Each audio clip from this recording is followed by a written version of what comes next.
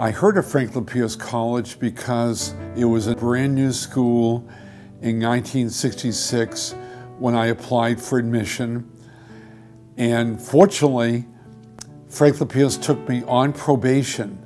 No other place would take me at all. This was a golden opportunity, the only opportunity I would ever have to be able to succeed. I've been thinking what type of lessons and the type of people that went to Franklin Pierce and what did I get out of that. We didn't really seem to fit into the traditional way of learning, like sit down and, read a book. We all read obviously, but you know what I mean. We just weren't into the traditional way of learning. So when I arrived at Pierce, I think maturity might have been lacking a little bit. And I grew up a lot in those 4 years. I grew up in the Mid-Atlantic, Virginia area basically, in a military family, and went off to college and dropped out of college after about a year and a half, and went into the grocery business and found my way from Florida back up to the New Hampshire area, and knew that I had to get my degree and decided to go to the continuing education program at Franklin Pierce in the Keene campus. I arrived on that campus very unsure of myself. I wouldn't describe myself as shy, but I would describe myself as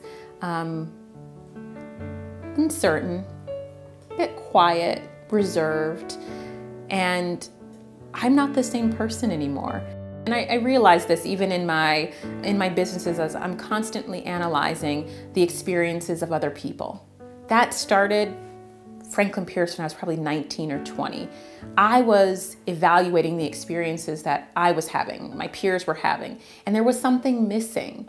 I always knew that I wanted to go into healthcare. I actually started out at Franklin Pierce wanting to do physical therapy. As I took the wide range of health science classes we have, my journey shifted a lot throughout that time.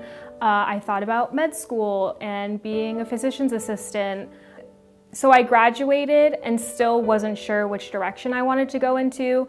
I knew that I wanted to go to a grad program, but I wanted to really nail down what that direction was going to be before I committed to a program.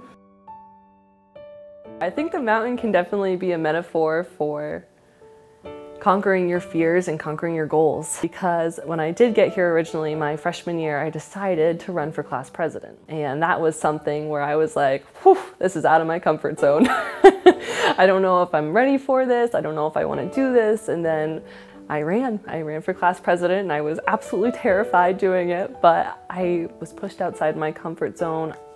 So when I think of Franklin Pierce, what immediately comes to my mind is the words life-changing. Very positive. I'm just really thankful that myself and Corey went to Franklin Pierce. We developed so many friends there that they're our family now. Some of my best friends I talk to every day, and we met in Franklin Pierce. For me, when I think of Franklin Pierce, the word that comes to mind is passion. They really helped me develop a passion for what I do.